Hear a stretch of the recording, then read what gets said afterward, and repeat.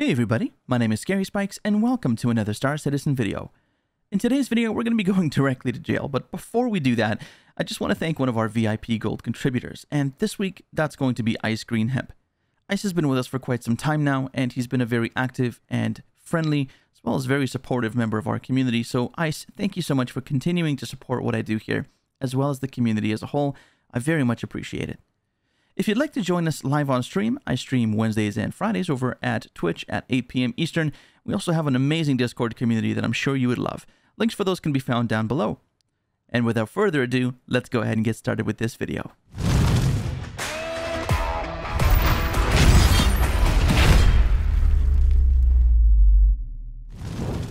Alright, so we're kind of hanging out above Hurston here, just outside Everest Harbor, but still well within its Armistice zone. I'll explain that in just a little bit. And we're going to go through some basics here for some of the newer players, since we've had a great influx of them during the Intergalactic Aerospace Expo in late November. So, if you're a relatively new player and you would like to know what a crime stat is, how they work, how they affect you, and how to potentially get rid of them, then make sure to watch this part. If you're a slightly more advanced player, then you may want to skip this to a more relevant part of the video, and that's okay. I've left chaptering in the seek bar as well as timecodes in the description for your convenience. Alright, so in order to understand how to get and remove a crime stat, we first need to understand what a crime stat is.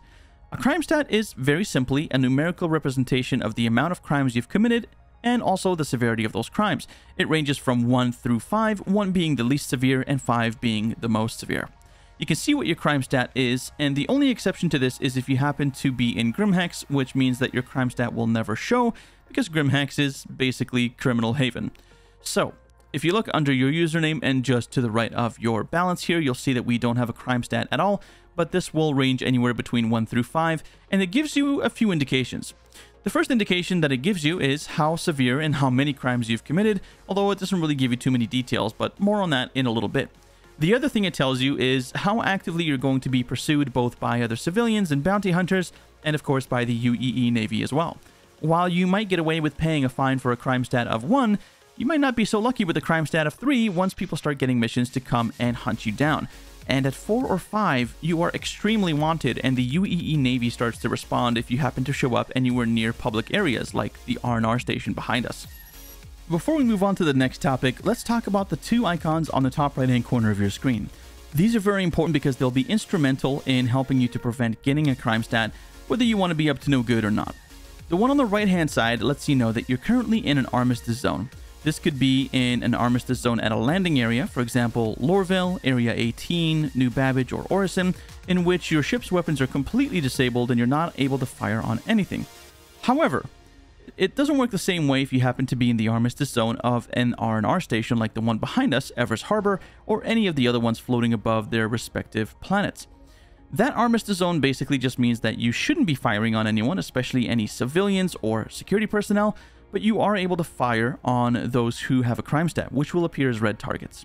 Firing on anyone else other than that will result in a violation of the Armistice zone, as well as charges ranging from assault all the way up to murder and anything in between. So as long as that icon is there, just be mindful of your weapons, and you can turn them off by pressing P to prevent any accidental discharge. Giggity. The icon right next to that looks like a satellite indicates that you're within range of a comlink. Comm-Links are satellites that float above different planets and moons around Stanton and help to relay to the authorities any information about folks committing crimes within their reach. If you happen to do so and you're still not within Armistice zone, you will still get a crime stat, and you can disable these in order to prevent that from happening, although that might be in a video down the line, so let me know in the comments if that's something you'd like to see. That being said, if you happen to go to a place where you know a comlink exists and you're trying to trade or mine, and you don't see that icon there, it means the comlink for that area is offline and you should proceed with caution. Now, whether those 4 homicide charges in the Armistice zone violation that you were charged with might be debatable, what happens when you get caught with a crime stat is not. There's only 2 things that'll happen, one of which will be you'll either surrender to or get blown up by security forces or the bounty hunters that are chasing you, which is no bueno and will result in you going directly to jail. But of course, the other option is you just happen to fly into an asteroid like I always do, and you'll end up waking up here in GrimHex. Now at this point, you've got a couple of options. You can submit to your conscience and go and talk to the authorities and let them know how this was just a whole big misunderstanding, Or you can go and get yourself a crypto key and clear your name by hacking into a security terminal. Let's go with that one. So in order to do that, you're going to need a Tigerclaw. The Tigerclaw is currently the only known crypto key available in the game, as the rest were taken out in a previous patch, hopefully for balancing purposes. And you can get yourself a crypto key or a number of them right here at GrimHex. You can also, of course, get them at New Babbage at the Factory Line store. Follow me and I'll show you where to get them and how to use them. GrimHex can definitely be a very confusing place, especially for new players. So if you do wake up here, just make note of a few things. First of all, you're going to be waking up at a place called the main concourse in one of 4 habitations. Hab A, B, C, or D. You're going to be out here on the 2nd floor, so as soon as you wake up, you'll want to make your way outside your room, go down the main hallway towards the exit sign, walk through the double doors, and then you'll be on the 2nd floor of the main concourse seen here. You'll have a bar on the main floor at the bottom between 2 elevators, which can take you up to clinics as well as hangars if you'd like to take your leave early. Of course, if you have a level 1 crime stat, which can be reduced by simply paying fines, you can do so with one of the 2 terminals available on the 2nd floor of the main concourse. One of them is here beside the A hab, and the other one is on the other side beside the D hab. If your crime stat is far worse than that, you'll definitely need a tool to hack it down, and in order to buy one, you'll need to come down here. This is a little room found just below the A hab on the 1st floor of the main concourse. You'll want to walk through and follow the arrow down the stairs and make your first right. This is where you're going to be able to purchase your Tigerclaws, and as many of them as there are here, they're all exactly the same, so it doesn't matter which one you pick. Unfortunately, there's no terminal here that allows you to buy multiples of these, so you will have to strain through buying each one individually, and I'm hoping that's something that CIG might fix in the future. To buy one, simply walk up to it, hold F to open your inner thought menu, and press left mouse button on where it says buy.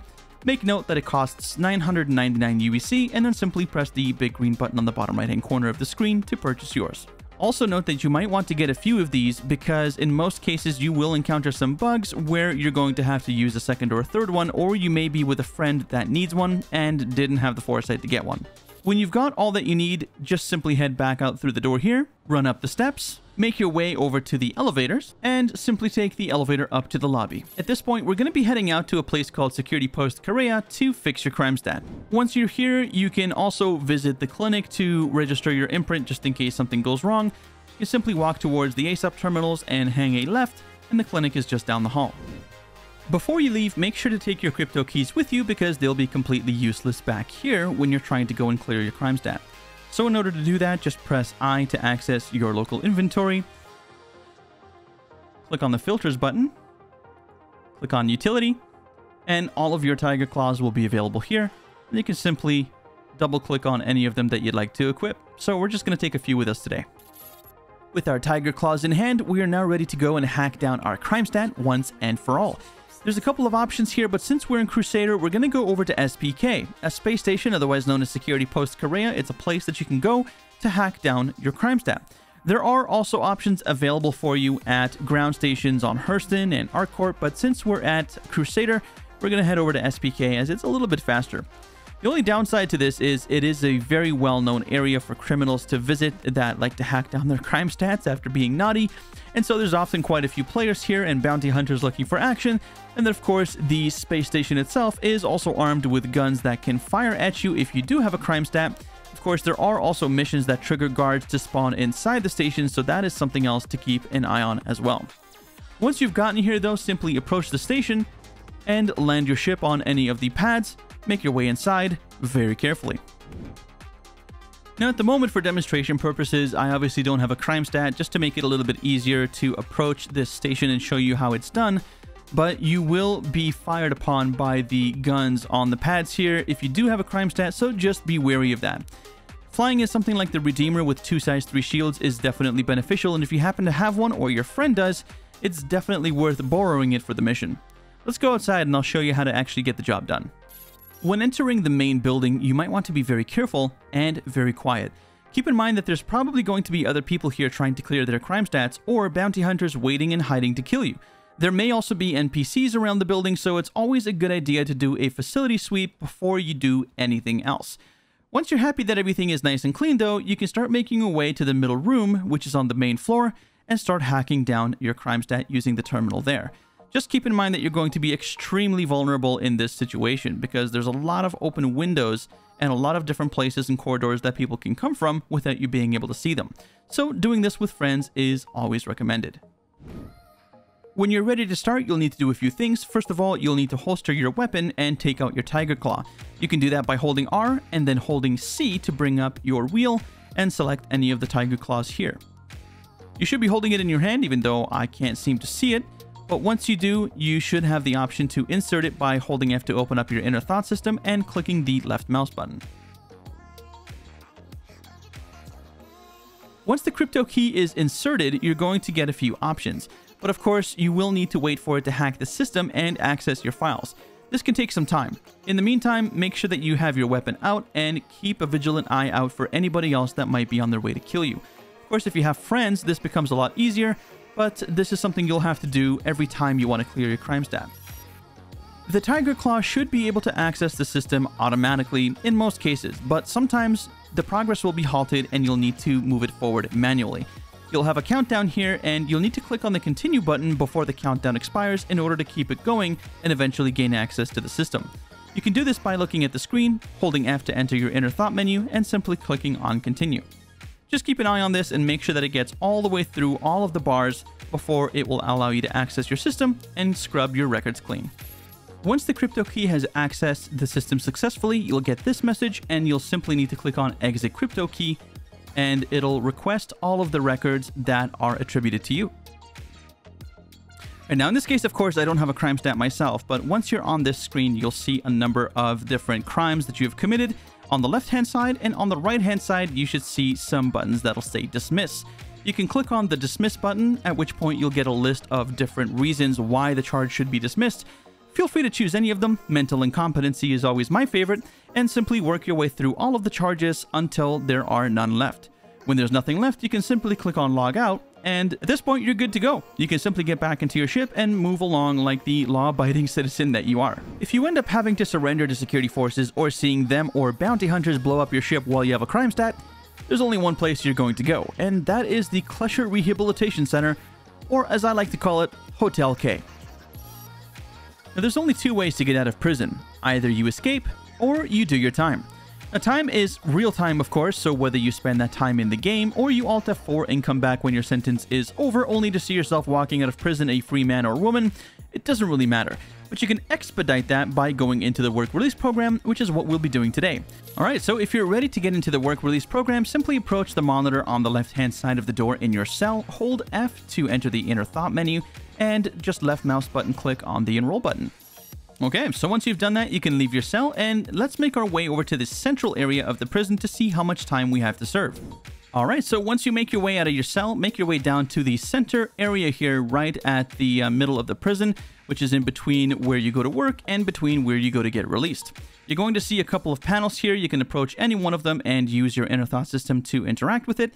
And this is going to show you how your sentence is going to play out. So the white is representative of the amount of time that you've already served, and the red is representative of how much you've got to go, alongside, of course, the timer down here, which will eventually tick down to your inevitable release. Now, never mind what you heard inside of your cell when we applied for the work release program with respect to grabbing your multi-tool, because as you can see there, we've got one on the belt already, so you don't need to stop by the commissary on the way to the mining tunnels to grab your own, because yours is already provided for you. If you're looking to extend your stay at Hotel K, then you might be interested in the commissary units. The commissary machines are available for you on the way out just before the airlock leading to the mining tunnels, and they can sell you a number of different items, which can be very valuable, especially if you're planning on staying in the tunnels for a longer period of time, such as the OxyPen, which will allow you to maintain your oxygen levels. Now, it's important to note that these things are not purchasable without merits, and of course, you'll need to get some merits first in order to buy those items. It's also important to note that merits do not exist outside of the prison system like they used to, so you can't simply farm merits, send them to your friend, get out of prison, and have them send them back to you like you used to be able to do. That unfortunately no longer works, and so it's just advisable to get all the mining and missions out of the way that will just allow you to exit the prison and simply move along with your day. But let's go into the mining tunnels and see how this all works. Now, keep in mind that once you go through the airlock here, the oxygen in your suit will deplete, so it's very important to keep an eye on it and to make sure that you're using oxypens if you have them, or refill stations which are available every 5 to 6 levels in each of the 3 mining tunnels seen here. We have mining tunnel number 1, number 2, and number 3. And this is very important to keep an eye on because the missions that you get here will send you to specific tunnels to fix specific oxygen dispensing machines. If you're only doing mining, it honestly doesn't really matter and you can pick whichever tunnel you like. So as I mentioned before, one of the 2 ways of reducing your sentence here at Hotel K is of course to do some missions, and in my opinion this is the easier of the 2 ways to do it. It's also a little bit more fun and it just kind of gets you out of prison a lot faster. So press F1 to open up your mobi-glass, go over to your contracts, and you'll see a mission in the General tab under Maintenance which says Inmate Maintenance Opportunity. That's not going to tell you much here other than to tell you that you're going to get at least 5,000 and upwards of 15,000 merits when you complete the mission, and this depends on how far deep the oxygen dispensing machine that you need to fix is. Now keep in mind that each second correlates to 1 merit, so if you get 10 merits, that means 10 seconds is coming off your sentence. So 5,000 means 5,000 seconds, and 15,000 merits means 15,000 seconds. You do the math on how many minutes and hours that is. In any case, we're going to go ahead and accept the offer here, and as soon as we do so, we can see on the top of the screen there, it's going to show us Repair O2 Kiosk in Route 3, Depth 12. So you really don't want to be paying attention to that first thing there, you just want to know which route it is and how deep you need to go. Giggity. So in this case, it's going to be Route 3, which is going to be that tunnel over there, and this is telling us that we need to go to a depth of 12. Let's go ahead and fix this machine. One thing that you might notice when you're running through these tunnels is these stations here. These stations will serve to refill your oxygen to make sure that you don't get oxygen starved when you're doing your missions or you're mining within the tunnels. Again, simply walk up to them, hold F to open up your inner thought menu, click left mouse button, and then simply click on the transfer oxygen button and watch your oxygen get transferred from the machine into your suit. Alright, so we finally made it to the depth of 12 in route number 3. And as you can see, we've got a non-functioning unit here. So again, all we need to do is just hold F and click on the left mouse button and simply click on Vent. All right, there we go. And now everything is fixed. And once it is fixed, you should be able to siphon a little bit of oxygen from the system for the trip back as well. At this point, you should have enough merits to get out of prison if your crime stat was low enough, which for me is the case. But of course, I'm still going to show you how to mine in prison so that you can make sure that you get some enjoyment out of that and learn a new skill if it's something you'd like to do. If you enjoy mining and you want to do a little bit of mining to get yourself out of prison a little bit earlier, then I've got some bad news for you, and that is that at the filming of this video at patch 3.15.1, unfortunately, the rocks are completely bugged out and you're not able to mine them at all. Nevertheless, I'm going to do my best to show you how you would do it when they get fixed, and hopefully with 316 just around the corner, we'll see that fix come into effect. So first and foremost, you want to press T to light up your torch so that you can see a little bit better and be able to identify these rocks based on their color. And you'll notice that we're looking at a big red one here, and unfortunately the red ones are not mineable at all because you'll see them pretty much everywhere. Okay, so you're going to want to look for different colors, and one such example is going to be the blue and yellow. As you can see, there's some very light marbling there with the blue and yellow colors, and that's pretty much what you're looking for. There are some different colors available as well, like purple and green and stuff like that, but any of these will do as long as they're not red. You're pretty much good to go. Now, contrary to what you hear at the terminal when you sign up for the work release program in your cell, you do have a multi-tool with mining attachment given to you as soon as you enter prison, so you don't have to worry about going to the commissary. Simply press 4 to bring your multi-tool out, and right mouse click to bring up this little menu. Now on this menu, generally speaking, on the right hand side here, you should be able to see the results of what should otherwise be a scan when you're looking at one of these rocks with your multi-tool, which should tell you the contents of the rock and what you can expect to mine. And you can press the left mouse button to start the mining laser. As you can see, we can start the mining laser, but unfortunately it's not doing anything to this rock. Now, generally speaking, you'd be able to use the mouse wheel up and down to respectively increase and decrease the power of the laser. And you should also be able to see a little menu on the left-hand side here, or more so a bar, which should give you an indication of a red zone up here, a green zone somewhere in the middle, usually a very thin one, and then a yellow or clear zone down below. So generally speaking, what you're looking to do is you're looking to balance the power, which you'll see right over here, of the laser versus the actual bar on the left-hand side, and you'll want to manage the power of the mining laser with your mouse wheel in order to keep the indicator in the green as much as possible. Do that until the rock is broken, and then you're good to go. Simply then just put your multi-tool away by holding the R key, and then you can hold F to enter your inner thought menu, and press left mouse button to pick up the chunks of rock that break away. Okay, so once you've made it back from the mining tunnels, before you go back in, of course, you do want to deposit your minerals. Now, of course, I don't have any because I wasn't able to mine any, but this is how you'd be able to do it. You've got these mineral deposit terminals here. Simply just hold F, again, as always, to enter your inner thought menu. Left click, and then you can simply deposit everything that you have. Now, the transaction did fail here because, of course, I don't have anything, but yours should go through just fine. If you continue to have that issue, though, even though you have minerals on you, you may want to just log out and log back in, and that should help to fix your problem. Once you're done, simply walk back into the prison, and it's time to get released. When you're ready to join the world of all the other law-abiding citizens, simply make your way back to the central area of the prison, and the exit is going to be literally right across the way from where you came from, exiting the mines. So simply make your way all the way down this hallway here and trigger the elevator and listen to the nice little announcement. All right, perfect. So all you need to do at this point is just call one of the two elevators here, and as soon as it comes down, obviously just take it up to the surface. And of course, there'll be a little bit of a black screen, but after that, you should see yourself waking up in Everest Harbor, and then you can be on your way to live your law-abiding life. Thank you so very much for watching this video and for making it all the way until the end. It was definitely a doozy and a ton of work. So if you enjoyed the video or even found it mildly helpful or entertaining, please let me know by leaving a like down below and making sure to subscribe if you're new and ring that bell so that you never miss a video in the future. It would really also mean a lot to me if you shared this video with your friends and your community members so that we can help as many folks as we can. You can join me live Wednesdays and Fridays over on Twitch at 8 p.m. Eastern, and of course our amazing Discord community. Can't wait to see you guys there, and the links for those can be found down below.